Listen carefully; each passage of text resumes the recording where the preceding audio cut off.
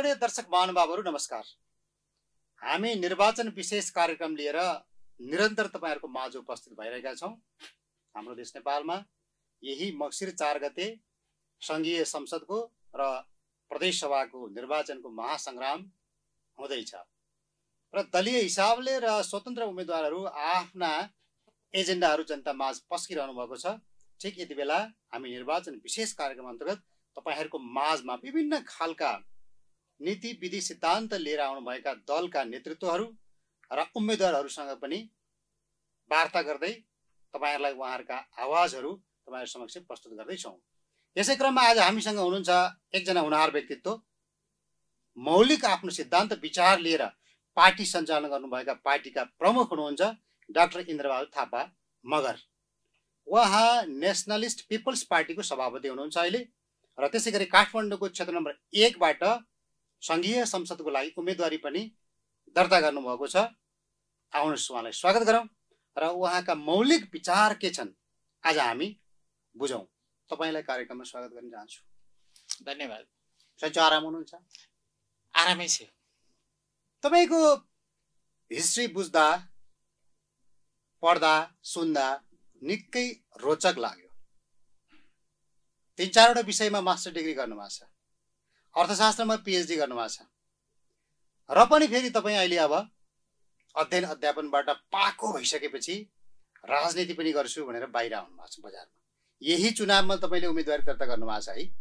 हजुर। बताउनुस् त कुन क्षेत्रबाट कसरी उम्मेदवारी दर्ता गर्नु? यो काठमाडौँ जिल्लाको क्षेत्र नम्बर 1 बाट मेरो प्रतिनिधि सभाको लागि उम्मेदवारी छ र मैले त्यहीबाट यो प्रतिनिधि सभा सदस्यको लागि चुनाव लड्ने निर्णय गरी आफ्नो नाम त्यहीबाट दर्ता गराएको छु।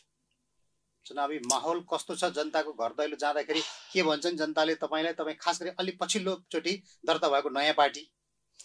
हजुर, हामी अहिले जनतामा गइसकेका छैनौं। विभिन्न अरु प्रतिनिधि सभाको जो क्षेत्र छ हाम्रो उम्मेदवारहरू हुनुहुन्छ त्यस क्षेत्रमा कतिपय स्थानमा हामी एक्टिभली सुरु गरिसकेका छौं प्रसारको कार्यक्रम। र एउटा के छ भनेदेखि निर्वाचन आयोगले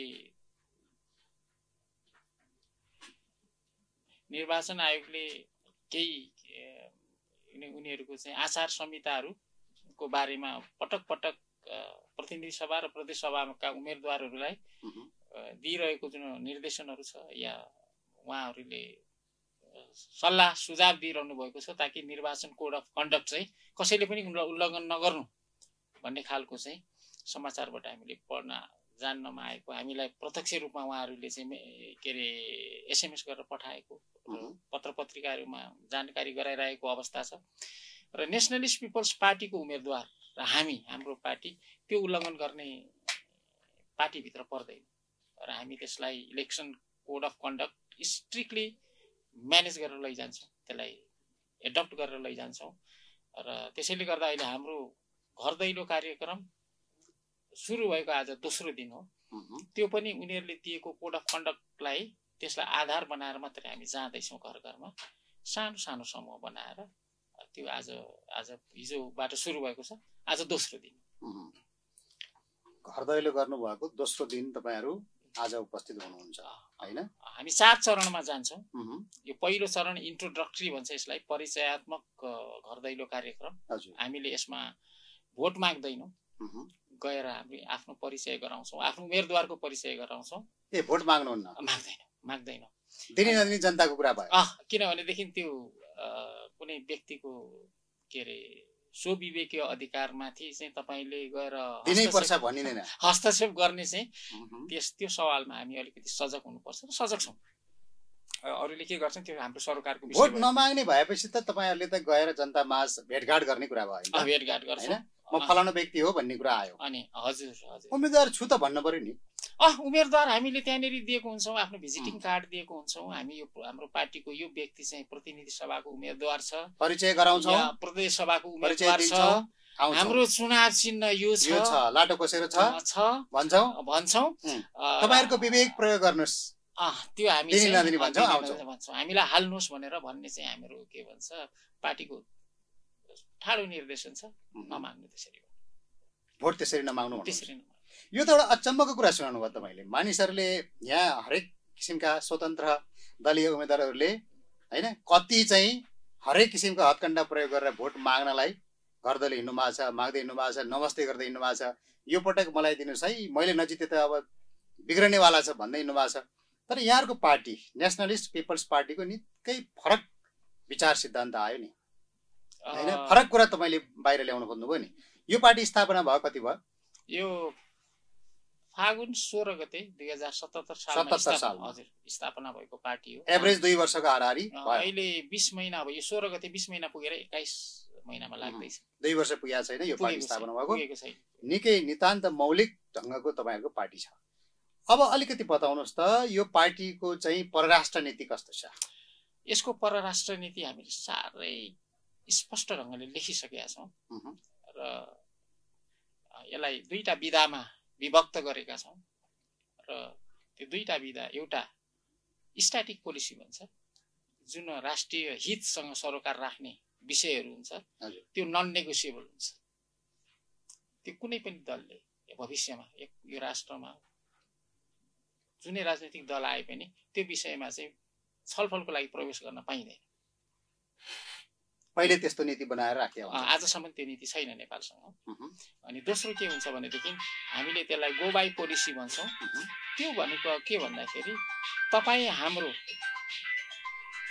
सर्वपक्षीय हित, द्विपक्षीय हित त्यसमा आधारित हुन्छ र मेरो देश र मेरो जनतालाई या हामी नेपाल र नेपालीलाई जे गर्दा फाइदा हुन्छ त्यसमा हामी जान्छौँ, त्यसमा हामी नेगोसिएसनमा जान्छौँ, छलफलमा जान्छौँ र आवश्यक पर्यो भनेदेखि र हामीलाई फाइदा हुने देखियो भनेदेखि हामी त्यसमा के भन्छ जान्छौँ, हामी एग्रिमेन्टमा जान्छौँ। अहिलेको नेपालको संविधान उप तपाईँहरूको धारणा के छ? यो संविधान हामी त के भन्छ मैले जानेको र हाम्रो पार्टीको कार्डरहरूले हामीले त्यसरी नै ब्रिफिङ गरेका छौँ। हामीले जानेको र त्यो संविधानको भित्र लेखिएको चिज हेर्दाखेरि के छ भनेदेखि 5 प्रकारले मात्र यो देशमा सरकार निर्माण हुन्छ। अब दुःखद भनौँ या सुखद भनौँ, त्यो 5 प्रकारले मात्र बनेन यो देशमा सरकार, 6औं प्रकारले पनि सरकार बन्या छ र उहाँहरूको शासन अहिले छ।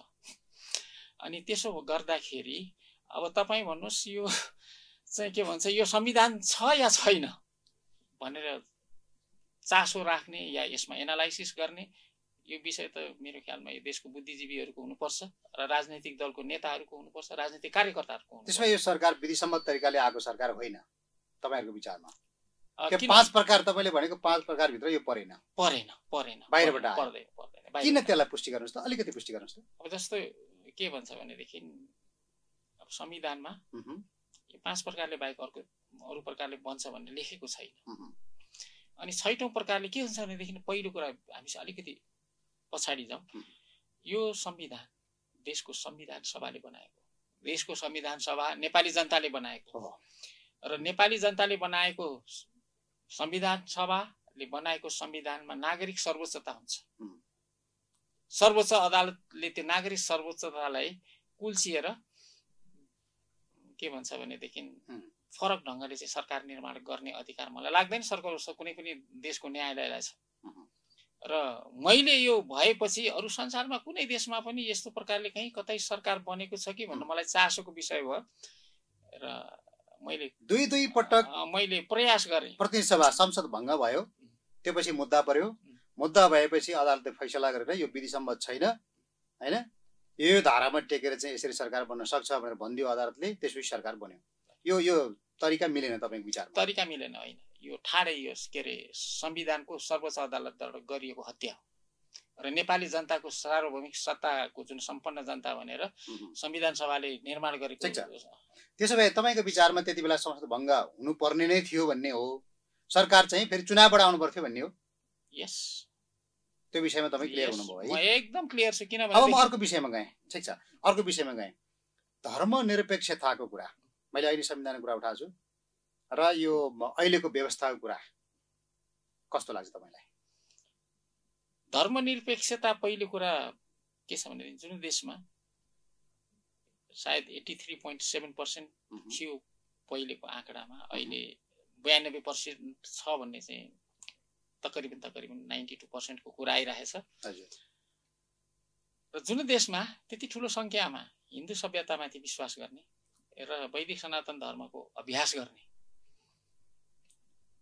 जनता छ, त्यो देशमा चाहिँ के छ भनेदेखि धर्मनिरपेक्षता ल्याएर लादिदिनु भनेको त्योभन्दा दुर्भाग्यपूर्ण यो देशको इतिहासमा अर्को हुँदैन। यसमा पनि तपाईको असहमति भयो? पूर्ण असहमति। संघीयताको सवालमा के छ? यो 7 प्रदेश देशको पुनर्संरचना भएको विषयमा तपाईको के छ धारणा? मेरो पार्टीको धारणा र मेरो व्यक्तिगत धारणा अलिकति फरक छ। पार्टीको मलाई प्रश्न हुनुपर्छ। पार्टीको धारणा के छ भन्दाखेरि यो संघीयता जानुपर्छ।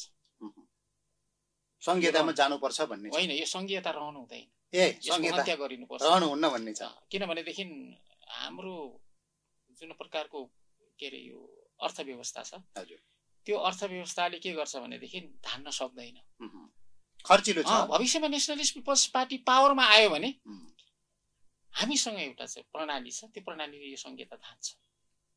किनभनेदेखि राष्ट्र ट्रेडमा जान्छ, व्यवसायमा जान्छ। अहिले नेपालले व्यवसाय गर्दैन, राष्ट्रले व्यवसाय गर्दैन। र त्यसो भए नेसनलिस्ट पिपल्स पार्टीको एउटा त्यस्तो नीति विधि सिद्धान्त छ, सिस्टम छ, त्यो सिस्टममा गयो भने चाहिँ संघीयता धान्न सकिन्छ भन्ने तपाईको मान्यता हो? संघीयता मात्रै धान्न सकिँदैन। अहिले हाम्रो जस्तो सेक्युरिटी एजेन्सीजहरू एकदमै कमजोर छ। हजुर। अब्सोल्युट के भन्छ वेपन सिस्टम छ, त्यसले काम गर्दैन र sufficient number of the required number छैन र यसलाई बढाएर लैजानु पर्ने हुन्छ, यसलाई मोस्ट मोडर्नाइज गर्नुपर्ने हुन्छ। एकदमै सबैभन्दा ठुलो अर्जेन्सी त्यसमा छ। मलाई त्यसको लागि पैसा चाहिन्छ। मलाई तपाईहरुको पार्टीको 5 वटा सिद्धान्त भन्नुस् न, कसरी चाहिँ देशमा परिवर्तन हुन्छ, बाहिर भएका चाहिँ लाखौं युवाहरूलाई फर्काउन सकिन्छ, स्वरोजगारी दिन सकिन्छ, हैन? यो खालको चाहिँ अनि त्यसपछि अर्थव्यवस्थामा सबल बनाउन सकिन्छ। तपाई यहाँको नेपालको एउटा विद्वान व्यक्तित्व अर्थशास्त्री पनि हुनुहुन्छ, हैन? इकोनोमिक्समा सिङ्गापुरबाट तपाईको पीएचडी छ, विद्यावारिधि छ। त्यो आधारमा मैले तपाईसँग यो प्रश्न राखेको छु, तपाईको पार्टीको नीति विधि सिद्धान्त तपाईहरु जस्तै व्यक्तिले बनाउनु भएको छ त्यहाँ बसेर, हैन? 5 वटा भनिदिनुस् त। यो देशको परिवर्तन, हैन? रोजगारीको अवसर आउने कुरा र यो संघीयता धान्ने विषय, अर्थतन्त्रको विषयलाई कसरी हेर्नु भएको तपाईहरुले? अब यसमा बेसिक कुराहरुमा हामी जानुपर्ने हुन्छ। एउटा के छ भनेदेखि सबैभन्दा पहिले देशलाई आर्थिक रूपमा स्वावलम्बन बनाउनु पर्छ। कसरी? 1 2 3? अब हामीसँग भएको के छ भन्दाखेरि हामीसँग त्यसो भन्नु पर्दाखेरि सबैभन्दा पहिले हामीले हाम्रो देशसँग के छ, हामीसँग के छ त्यसको अध्ययन र जल अनुसन्धान जंगल जडीबुटी हिमाल पहाड नै छ। अब तपाईलाई राम्रो थाहा छ, अब हाम्रो हिमाल पहिले सेतो थियो, अहिले कालो हुँदै गएको छ। यो नेपाली जनताले बुझ्नुपर्छ। हामीसँग रन अफ रिभर छ, त्यसको वाटर सोर्स भनेको हिमाल हो। जब हिमालमा हिउँ पग्लन कम हुँदै जान्छ, त्यसको के भन्छ नदीमा पानी घटेर जान्छ। र हाइड्रो पावरको कुरा गर्छौं हामी, हाइड्रो पावरको लागि सर्टेन लेभलको के हुन्छ भनेदेखि त्यो water level run of रिभरमा maintain भएर बस्नुपर्छ। त्यो मेन्टेन रहिरहला भन्न सकिँदैन र अर्को 50-60 वर्षपछि त्यो अझ घटेर जान सक्छ र त्यसले अर्को समस्या ल्याउन सक्छ। र त्यो पनि के छ भनेदेखि क्रेडिबल सोर्स भएन हाम्रो इकोनोमीलाई धान्ने।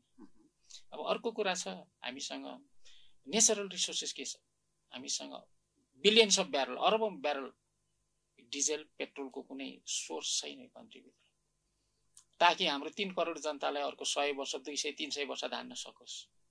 अनि हामीसँग लाखौं टन करोडौं टनको के सुन खानी छैन, डायमन्ड खानी छैन। अनि अब अर्को के छ हामीसँग भन्दाखेरि जडीबुटी छ, हामीसँग कृषि योग्य भूमि छ। अब यो दुईटालाई मोनोपुलेट कसरी गर्ने, यसलाई मोनोपुलेट गर्न सबैभन्दा सजिलो त्यो छ। जस्तो हाइड्रो पावरलाई हामीले मोनोपुलेट गर्न सक्दैनौँ र यो देशमा हाइड्रो पावरमा लगानी आउँदैन। तपाईहरु सबै नेपाली जनता यसमा प्रश्न हुनुपर्छ, हाइड्रो पावरको लगानी किन आउँदैन भन्दाखेरि यो देशमा त्यसको लागि एउटा सिस्टम डेभलप गरेकै छैन। हचुवाको भरमा कुनै पनि विदेशी लगानी गर्न आउँदैन, उसलाई संरक्षण चाहिन्छ। गरिसकेकाहरु त फिर्ता हुन खोजिराखेका छन्, हैन? भाग्ने छ। यहाँनिर के छ भनेदेखि फाइल बोकेर गएपछि सबैभन्दा पहिले अरू कुरा माग्न थाल्छन्। अब त्यो हाम्रो यो बोल्दै गर्दाखेरि के हुन्छ भने हामी आफ्नै मुखमा छिटा आउने डर हुन्छ। त्यो भन्दा यसलाई धेरै डिस्क्लोज गर्नेतिर नजाउँ, आउँदैन हाइड्रो पावर। त्यसको विभिन्न कारण छ। र अब नेसनलिस्ट पिपल्स पार्टीले के गर्ने? हामीले हेर्दाखेरि जडीबुटी पनि क्लाइमेट चेन्ज भइरहेको छ, त्यसको अब भविष्यमा उत्पादन हुने जडीबुटीको त्यसको जुन इफेक्टिभनेस हुन्छ नहुन सक्छ अहिले। अनि अर्को के छ, कृषिमा समस्याहरू छ। अब यसलाई चाहिँ के गर्छ भने हामीले अब यसलाई चाहिँ फेरि दोबारा कृषिमा लैजानुको लागि, हाम्रो नेपाली जनतालाई लैजानुको लागि जडीबुटीमा त अलिकति समस्या छ। यसमा व्यापक पहिले भेजिटेसन गर्नुपर्ने हुन्छ, किनभने त्यो एरियाको क्लाइमेट प्युरिफिकेसन गर्नुपर्ने हुन्छ। अनि कृषिको लागि पनि के छ भनेदेखि अहिले यो फर्टिलाइजर जति पनि हामीले इम्पोर्ट गरेर प्रयोग गरिराखेका छौँ, त्यसले हाम्रो माटोको स्तर बिगारिसकेको, डिस्ट्रोय गरिसकेको छ। अब त्यसलाई चाहिँ एउटै मात्र उपाय छ, नेचरल फार्मिङमा कन्भर्ट गरेर लैजानुपर्छ। अबको भविष्यको खेती भनेको नेचरल फार्मिङ हो। अब यो अहिलेको जस्तो यो विषादी मल प्रयोग गरेर फार्मिङ हुँदैन, झोल मलको विधि प्रयोग गर्नु, झोल मलको बाहेक अर्को त्यसको विकल्प छैन। र हामीले हाम्रो अहिले इकोनोमिक प्लानिङ कस्तो छ भने नेसनलिस्ट पिपल्स पार्टीलाई यो देशमा राजनीति गर्ने मान्छेहरू सुकुम्बासी हुन लागे, राजनीतिक कार्यकर्ताहरू बिस्तारै सुकुम्बासी हुँदैछन्, राजनीति गर्ने नेताहरू बिस्तारै सुकुम्बासी हुँदैछन्, र केही मान्छे मात्रै सबल भएको छ। केही मान्छे त फेरि अरबपति पनि भएको छ। तर त्यो 1-2 जना 4 जना अरबपति भएर हाम्रो समस्या समाधान हुँदैन। त्यसै कारणले नेसनलिस्ट पिपल्स पार्टीको आफ्नो पार्टीको कार्यकर्ताको लागि फरक इकोनोमिक प्लानिङ छ, देशको लागि फरक इकोनोमिक प्लानिङ छ। र त्यो दुईटामा के छ भनेदेखि पहिले हामी नेसनलिस्ट पिपल्स पार्टीले आफ्नो कार्यकर्तालाई चाहिँ के छ भनेदेखि कसैको घरमा जागिर माग्न जान नपरोस् भनेर स्पेशल इकोनोमिक प्रोग्राम छ। त्यसलाई हामीले भन्दैछौँ पोलिटिकल पार्टी आफैमा के छ भनेदेखि यो त सामाजिक संस्था हो, यसले त्यसमा चाहिँ व्यापार गर्न पाइँदैन। र त्यहाँनिर जति पनि मान्छेहरू इन्भल्भ हुन्छ, हजारौँ लाखौँ मान्छे इन्भल्भ हुन्छ, त्यो लाखौँ मान्छेलाई चाहिँ कसरी म्यानेज गर्ने इकोनोमिकली, फाइनेन्सियली, ताकि त्यो मानिसहरू कसैको घरमा गएर ऋण माग्न नपरोस्, भविष्यमा बिरामी भयो भने औषधि उपचारको लागि खेतबारी बेच्न नपरोस्। हामीले प्लानिङ गरेको त्यसरी छ।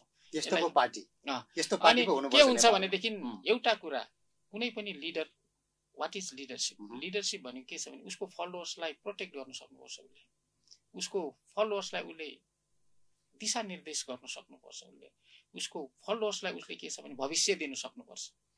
यदि भविष्य दिन सक्नुहुन्न र उसको फलोवर्सलाई चाहिँ तपाईँले म्यानेज बन्दोबस्त मिलाउन सक्नु हुँदैन भने लिडर बनेर हिँड्नु हुँदैन।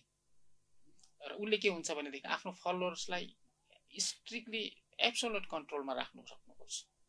नभएदेखि त्यो के हुन्छ भने अराजक शक्ति भन्छ, बाटोमा जाने, आगो जलाउने, बाल्ने, ढुङ्गा तोडफोड गर्ने, सार्वजनिक सम्पत्ति नोक्सान गर्ने र साधारण नागरिकलाई धम्क्याउने, आफूसँग मत नमिल्ने अर्को टोलीलाई थर्काउने, तर्साउने, त्यस्तो अराजकताप्रति उनीहरू के हुन्छ, शक्ति हुन्छ राजनीतिक सङ्गठनको। नेपालमा देखिएका पार्टीहरू त सबै चन्दा सङ्कलन गरेर जनतालाई चाहिँ दुःख दिएर अर्थ उपार्जन गरेर चलाएको छन् नि।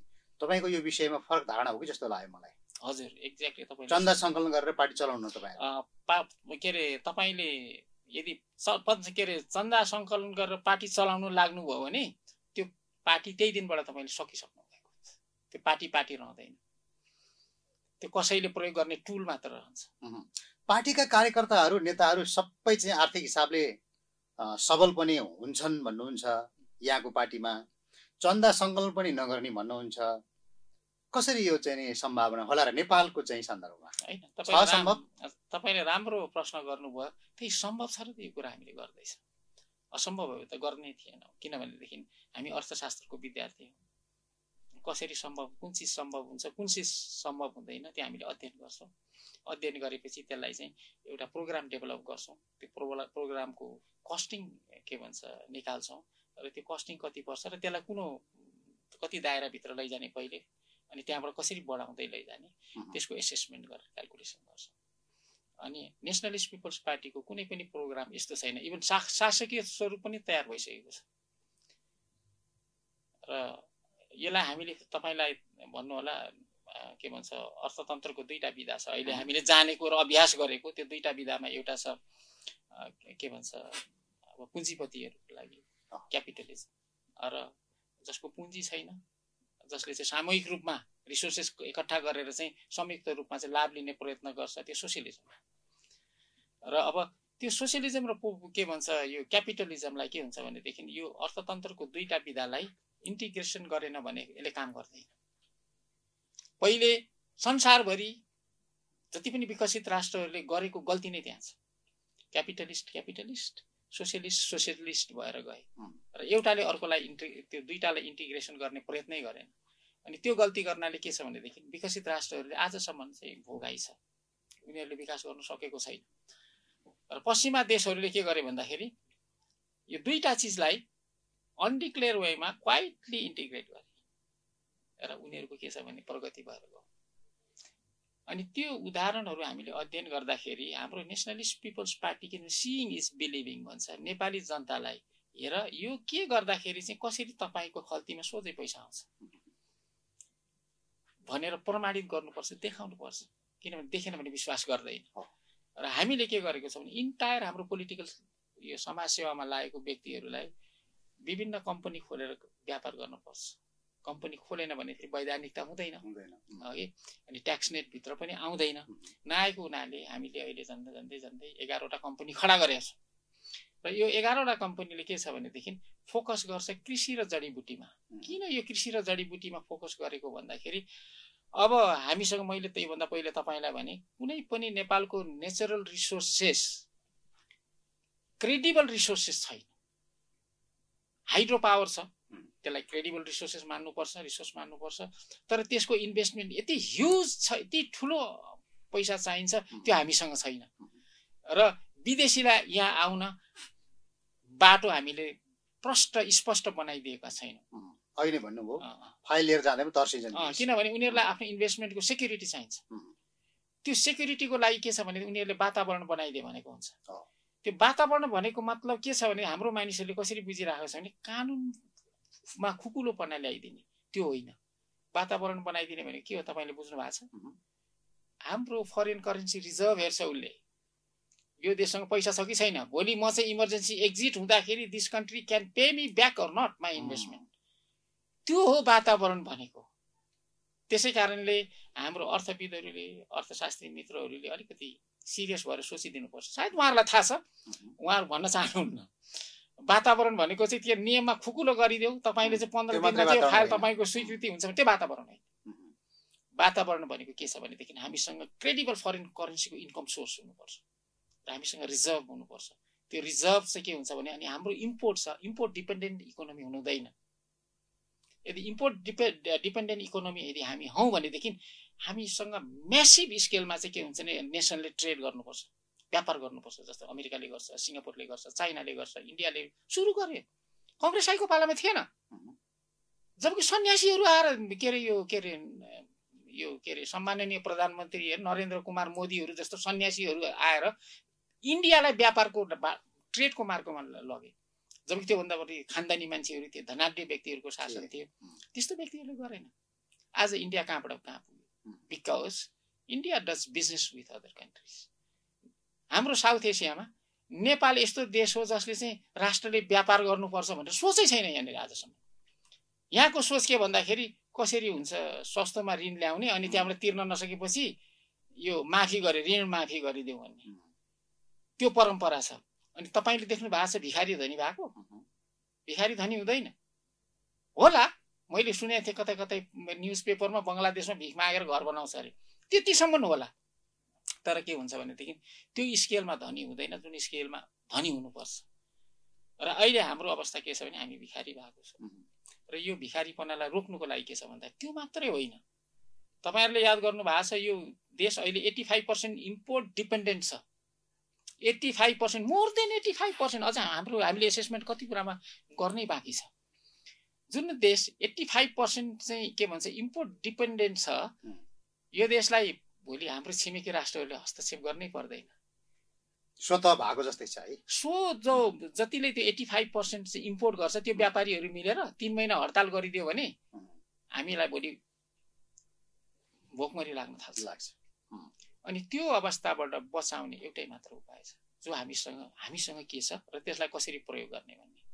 र नेसनलिस्ट पिपल्स पार्टीले त्यो चिजलाई चाहिँ प्रयोग गरेर देखाउँदैछ यो राष्ट्रलाई। कृषि र जडीबुटीमा तपाईको ध्यान यस किनभने मुख्य रूपमा हामी के गर्दैछौँ जडीबुटी के को लागि भन्दाखेरि जस्तो नेसनलिस्ट पिपल्स पार्टीको कृषकहरूको लागि मात्रै गर्दैछौँ हामीले समग्र राष्ट्रको लागि एकपटक गर्न सक्दैन त्यसको लागि ठुलो धनराशि चाहिन्छ तर हाम्रो मान्छेको लागि गर्नेसँग हामीसँग सफिसियन्ट फन्ड हामीसँग हामी पार्टी भित्र आबद्ध हुने जति कार्यकर्ताहरूलाई सबैलाई तपाईं इन्गेज गराउनु यस पहिलो आर्थिक हिसाबले पनि सबल हुन्छन् त्यो गर्दा गरी खाने हुन्छन् चन्दा माग्न पर्दैन पर्दैन हेन्डल गर्नलाई उनीहरूलाई पैसाको अभाव हुँदैन पर्दैन यो कुरामा सबै सदस्यहरू ढुक्क भए हुन्छ पर्दैन किन भन्दा कुरा सुन्दा त तपाईको पार्टी मात्रै नेपालमा अनुकूल पार्टी हो कि जस्तो सुनिन्छ नि सबै मान्छे तपाई कहाँ थुप्रिनु पर्ने हो किन पार्टी कार्यकर्ताहरू किन अझै कमै देखिन्छ होइन के छ भने यो पार्टीको सिस्टम बहुत खतरनाक ढङ्गको छ यो पार्टीको प्रणाली इन्टायर सिस्टम पढ्न थाल्यो भने यो जसमा जति पनि इम्पोर्ट डिपेन्डेन्ट बनाएको छ यो देशको अर्थतन्त्रलाई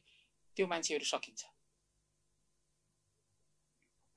त्यो कारणले सदस्य धेरै नभएको हुन् होइन हामीले भूमिगत रूपमा अहिले त पार्टी स्थानीय निर्वाचनमा मात्रै हामी चाहिँ के हुन्छ भनेदेखि यो सर्फेसमा आएको त्योभन्दा अगाडि हामी अन्डरग्राउन्ड नै सङ्गठन गर्दैछौँ र अहिले के भन्छ भनेदेखि भूमिगत स्थितिबाट आएको त के भन्दाखेरि अहिले भर्खर मात्रै तैपनि हामीसँग अब तपाईहरु भूमिगत हुनुहुन्न बाहिर आउनु भएको छ हामीसँग सङ्गठन दह्रो छ सङ्गठन दह्रो हामीसँग 77 जिल्लामा छ 77 जिल्लामा जिल्ला सङ्गठन भए सातै प्रदेशमा तपाईको झन्डै 2600 भन्दा बढी माथि वडामा छ सदस्यहरु त भूमिगत छैनन् नि खुल्ला छन् नि सबै खुल्ला छ तपाईहरु त मैदानमा आउनुभयो चुनावी प्रतिस्पर्धामा आउनुभयो हैन हुन त तपाईहरु संहिताको पनि तत्काल त विरोध गर्नु भएको छ है पछि हाम्रो व्यवस्थामा आएपछि चाहिँ हामी धान्न सक्छौं अहिले सक्दैन भन्नुभयो नि त धर्मनिरपेक्षताको कुरो पनि तपाईहरुको विरोधमा भइहाल्यो धर्मनिरपेक्षता सापेक्ष मुलुक हुनुपर्छ भन्ने विषय रहेछ तपाईको भनाइ मतलब तपाईले हिन्दू राज्य हुनुपर्छ भन्ने खोज्या हो यो 83% को कुरा आथ्यो नि त यो एउटा कुरा हामीले हिन्दू राष्ट्र भन्नु भन्दा पहिले के हुन्छ भनेदेखि हिन्दू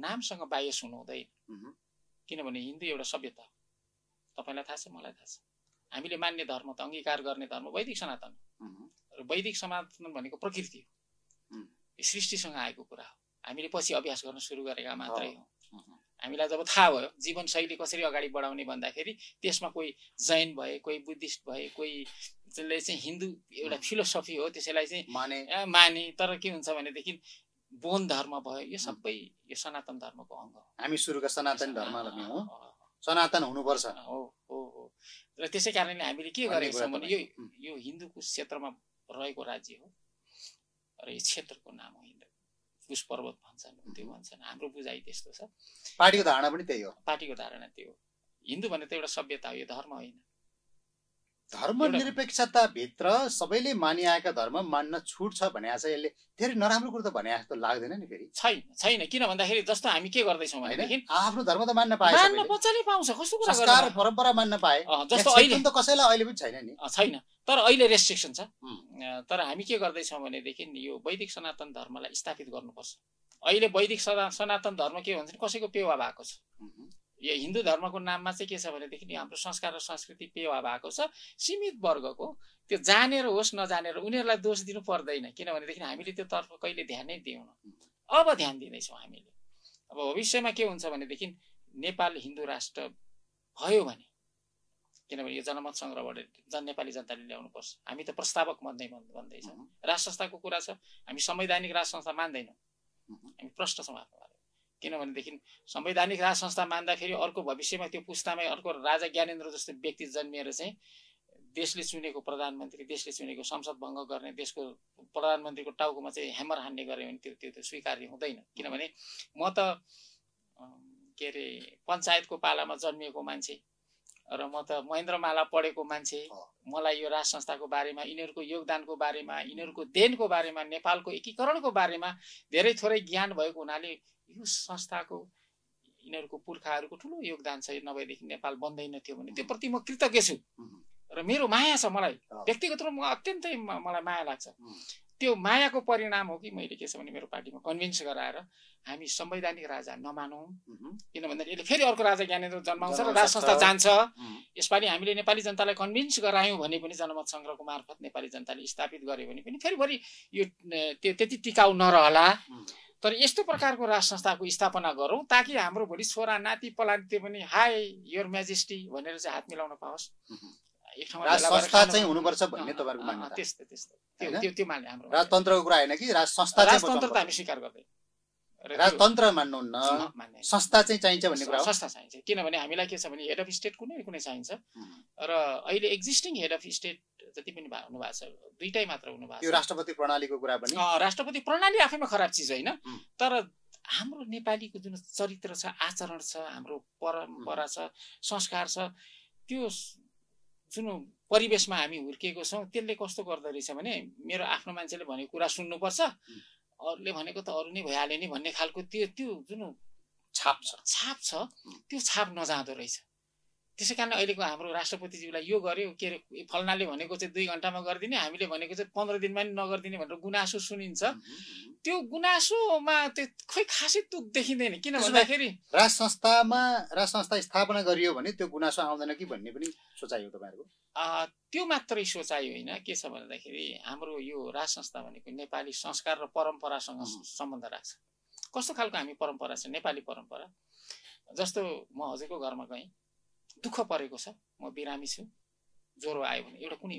रोग लाग्यो या एक्सिडेन्ट पर्यो तपाईँको घरमा मैले बसेँ मेरो रिकुपरेसन भयो मैले त्यहाँ निको भएँ तपाईँले मलाई सुविधाहरू दिनुभयो तपाईँले मलाई सहयोग गर्नुभयो औषधि उपचार गरिदिनु भयो र म त्यहाँबाट हिँडेपछि मेरो घरमा आएपछि के भन्ने चलन छ भने मैले त्यो दिन केही पनि गर्न सकिनँ मसँग केही पनि थिएन तर फल्नाले मलाई चाहिँ यसरी मेरो जीवन दान दिएको छ र यदि भविष्यमा त्यो मान्छे उसको शाखा सन्तान कोही परिवार पनि तिमीहरूले भेट्यौ भनेदेखि र तिमीहरूले त्यो अवसर पायो भने त्यो बदलातिर है गुणतिर है भन्ने भने हाम्रो परम्परा छ कल्चर त्यो छ अनि त्यो कल्चरभित्र नेपालको राज संस्था पर्छ यदि नेपालको राज संस्था पृथ्वीनारायण शाह नभइदिएको भए सायद हामी आज नेपाली भनेर यो यसरी हजुरको सामुन्ने नेपालको नेता भएर नेपालको कुनै पोलिटिकल पार्टीको चाहिँ सभापति भएर सायद हजुरको समक्ष मैले यो अन्तर्वार्ता दिइरहेको हुने थिएन होला राम्रोसँग कुरा बुझ्यो राज संस्था चाहिँ चाहिन्छ व्यक्ति पात्रको कुरा होइन पात्र होइन भन्ने कुरा आइहाल्यो त्यो तपाईँले खुलेर कुरा राख्नुभयो ठिकै छ अब हामी कार्यक्रमको अन्तिममा छौँ होइन डाक्टर साहब अब मैले छोटकरीमा 2-3टा कुरा निर्वाचनसँग सम्बन्धित कुराहरू गर्छु अब निर्वाचनमा तपाईँहरू होमिसक्नु भएको छ उम्मेदवार पनि दिनु भएको छ काठमाडौँको 7वटा क्षेत्रमा छ उम्मेदवारी हाम्रो 2टामा मात्रै छ 2टामा मात्रै 1 र अनि अर्को 5मा छ 1 र 5मा छ हजुर ललितपुरमा छ अरु क्षेत्रमा तपाईँले यति सुन्दर पार्टीले किन उम्मेदवारी अरु क्षेत्रमा दिनु भएन यसको यो उम्मेदवारी गर्दाखेरि अलिकति हामीमा समस्या भयो हाम्रो त्यो सायद हामीले त्यो नेपालभरि नै दिने हो उम्मेदवार नपाएको पनि होइन तर हाम्रो अलिकति म्यानेजमेन्ट प्रब्लम भयो हामीले सोच्यौं यो नेपालमा कहिलेकाहीँ यो प्रकृतिले पनि साथ दिँदैन जस्तो पश्चिमाञ्चलमा 14वटा जिल्लामा टिकटै पुग्न सकेन अनि 12 जिल्लामा टिकट पुग्यो त्यहाँनिर 12 जिल्लामा के भयो भन्दाखेरि त्यो 5 बजेर बज्न 10 मिनेट भन्दा अगाडि नै त्यो निर्वाचन आयोगको गेट बन्द भइसकेको रहेछ अनि एक ठाउँबाट चाहिँ हामीलाई रिपोर्ट गर्यो कैलालीबाट अनि हामीले यहाँ निर्वाचन आयोगसँग समन्वय गर्यौं त्यहाँ चाहिँ उहाँहरूले भित्र पस्न दिनु भयो 5 बजेसम्म जानेहरूलाई दियो के अरे पछि भए पनि दर्ता गरायो अनि हाम्रो पार्टी चाहिँ अरूलाई पनि 12 वटालाई दिन्थ्यो तर के हुन्छ भने उहाँहरू चाहिँ त्यो अब पाइदैन भनेर चाहिँ उहाँ फर्किसक्नु भएर चाहिँ फेरि जाँदाखेरि ढिलो हुने भएर त्यसरी छुटेको छ र हामीले कसरी हेरेको छौं भन्दाखेरि उम्मेदवारी दिँदाखेरि सारै तल्लो भोट पनि नआओस् अनि जुन जुन क्षेत्रमा हाम्रो पार्टी संगठन नाम मात्रको संगठन संख्या थोरै छ त्यो ठाउँमा उम्मेदवारी दिनु अनि यस्तो राम्रो महान विचार छ यति राम्रा कुराहरू छन् तर नेपालको अहिले तपाईले भने चाहिँ हाइड्रो पावरमा विदेशीले वातावरण नबनिकन लगानी गर्दैनन् नि भने जस्तै यहाँहरु जस्तो सुन्दर पार्टीलाई भोट दिने वातावरण कसरी बन्ला र भन्ने लाग्ने कि भने अहिलेको नेपाली जनताको ट्रेन त कस्तो भइरहेछ तपाईले बुझ्नु भएको छ तपाई 1 नम्बर क्षेत्रको काठमाडौँको राजधानीको उम्मेदवार हुनुहुन्छ हिजोबाट बल्ल प्रचार सुरु गरी भन्नु भएको छ हैन अरूले 3 महिना भयो थालेका भोज भतेरमा रमिराखेका छन् अरु दलहरु ठूला साना दलहरु स्वतन्त्रहरु तपाईहरु आनन्दले हाम्रो विचार नीति सिद्धान्त यो भन्नु भएको छ गइहाले पनि जनता कहाँ गए पनि भोट माग्नुहुन्न तपाईहरु आफ्नो परिचय मात्र दिनुहुन्छ हाम्रो पार्टीको सिद्धान्त विचार यो हो यसको मतलब त के हो त भन्दा मन लाए दिनुस् मन नलाए नदिनुस् हाम्रो चिज चाहिँ यो हामी यो भन्न आएको छौँ मात्रै भन्ने हो। त्यति यो तरिकाले भोट दिएर जनताले जितेला र होइन। जित्नु र हार्नुसँग हामी त्यति साह्रो सरोकार राख्दैनौँ। किन वाह, भन्दाखेरि हामी जित्नु हाम्रो चाहन्छौँ सरकार हामी छैन। चाहन्छौँ हाम्रो प्रणाली छ मह्म। जो कमर्स र इकोनोमीमा इन्टिग्रेसन गरेको छौँ नि हाम्रो पार्टीको जति पनि पार्टीको सदस्यहरूलाई हजुर। त्यसले चाहिँ रिजल्ट दिन थालेपछि मह्म। के हुन्छ भने देखेपछि मात्र विश्वास हुन्छ। कुरा गर्दा विश्वास हुँदैन। यहाँ मैले- ठुलो गफाडीहरू जन्मे ठिक हो, आए ठिक हो, गए ठिक हो। अघि कामले चिनाउन खोज्नु भएको छ। त्यो ठिक छ। अब चुनावमा जित्नुभयो भने त तपाईँ माननीय हुनुहुन्छ, आफ्नो पार्टीको सिद्धान्त नीति निर्देशन अनुसार चलिहाल्नुहुन्छ, गर्नुहुन्छ, राष्ट्रले देख्न पायो। हार्नुभयो भने त तपाईँलाई फेरि जनताले राष्ट्रले चिनेनन्, पार्टीको घेराभित्र सीमित हुनुहुन्छ। हार्नुभयो भने तपाईँ के गर्नु? होइन हामीहरू प्रोग्राम छ। हामी यो 20मा आएको चुनावलाई हामीले चाहिँ पार्टी वैधानिक भएर भाग लिएका मात्रै हौँ र हाम्रो पार्टीले के छ भने कार्यक्रम सञ्चालन गर्नु र यो देशको लागि काम गर्नु हाम्रो पार्टीको र नेपाली जनताको काम गर्नलाई सरकारमा जानु पर्दैन। त्यसो भए यो डिजाइन त्यसरी गरेको छ। हार र जितको सवाल अर्कै हो। अर्कै त्यो जे भए पनि यहाँको पार्टी चाहिँ अब आउने 5 वर्षभित्र फेरि एउटा सशक्त भएर आउँछ हो। लाटो र हाम्रो क्याल्कुलेसन एकदम स्पष्ट छ। यो अहिलेको सरकार कसैको मेजोरिटी आउँदैन, यो गठबन्धनको सरकार गठबन्धनै छ होला र सम्भावना। हामी नेपालीहरूको चरित्र चाहिँ एकै ठाउँमा मिलेर बस्ने भात पनि खान छैन। जान्दैनौँ। अन्तिममा कुराकानी गरौँ डाक्टर साहब। तपाईँले अहिले भन्दै आउनु भएको थियो महत्त्वपूर्ण कुरा, जनमत सङ्ग्रह तपाईँहरूको माग हो। होइन हामी के गर्छौँ यो व्यवस्थालाई मान्दैनौँ, यसलाई प्रयोग मात्रै गर्छौँ भने हामीले स्पष्ट अहिले प्रयोग गर्नुभयो यसलाई, यसलाई चुनावलाई प्रयोग पनि प्रयोग गर्दैछौँ। गरेर जानुभयो। र यदि भविष्यमा अब आउनेवाला जनमत सङ्ग्रहमा सायद हाम्रो यो सिस्टमले रिजल्ट दिन थाल्छ। रिजल्ट देखेपछि जनमत सङ्ग्रह के का लागि जाने? हिन्दू राज्य र होइन संघीयता र के का लागि गर्छ जनमत सङ्ग्रह? यो हामी यो पार्लियामेन्ट्री डेमोक्रेसी हामीले सञ्चालन गर्न सकेनौँ। 33 वर्ष अभ्यास गर्दा पनि यसलाई चाहिँ हामीले सञ्चालन गर्न नसकेपछि अब अर्को 33 वर्ष यसमा खर्च गर्नु विकल्पमा कुन व्यवस्था? दुईटाको बीचमा जनमत सङ्ग्रह हुनु पर्यो। इनोभेटिभ डिरेक्ट डेमोक्रेसी भन्छ। यसलाई हामीले चाहिँ यसले रिप्लेस गर्दैछौँ। यो जनताले बुझ्ने भाषामा भन्नुहोस् त, नेपाली यसलाई के भाषामा। भन्छ नवपरिवर्तनात्मक प्रत्यक्ष जनतान्त्रिक प्रणाली भन्छ। प्रत्यक्ष जनतान्त्रिक प्रणाली। यसले चाहिँ हामी रिप्लेस गर्दैछौँ। यो अहिले मलाई लाग्छ यो entirely this is a totally new school of thought. यो अहिले 508 BC को सेरोफेरोमा लेखिएको जो सिद्धान्तहरू छ त्यसलाई सबैलाई यसले एबन्डन गरेर यो प्र्याक्टिकली जान्छ। यो त बुझाउन पनि लाग्छ नि तपाईँलाई 2-3 वर्ष त यो नेपाली जनता। यसलाई 3.5 घण्टा ब्रिफिङ गर्यो भने पुग्छ। हुन्छ। हस् डाक्टर साहब, अब आज यहाँसम्म आउनु धन्यवाद। बोल्ने कुरा धेरै थियो तर के हुन्छ समयको अभावले गर्दाखेरि यति छोटो समय पनि यति राम्रा कुराहरू आफ्नो पार्टीका नितान्त नयाँ मौलिक कुराहरू राख्ने अवसर दिनुभयो। यहाँसम्म आएर यो तपाईँको बहुमूल्य समयमा चुनावको प्रचारमा जाने बेलामा पनि यहाँसम्म आउनुभयो, त्यसका लागि तपाईँलाई धेरै धन्यवाद। धन्यवाद। Thank you very much. आदरणीय दर्शक महानुभावहरू, आजको निर्वाचन विशेष कार्यक्रममा हामीसँग हुनुहुन्थ्यो नेसनलिस्ट पिपल्स पार्टीको सभापति हुनुहुन्छ डाक्टर इन्द्रबहादुर थापा मगर। उहाँसँगको संवाद तपाईँलाई कस्तो लाग्यो? सुझाव र प्रतिक्रिया अवश्य दिन सक्नुहुनेछ। आजको लागि निर्वाचन विशेषबाट हामी सबैलाई बिदा दिनुहोस्।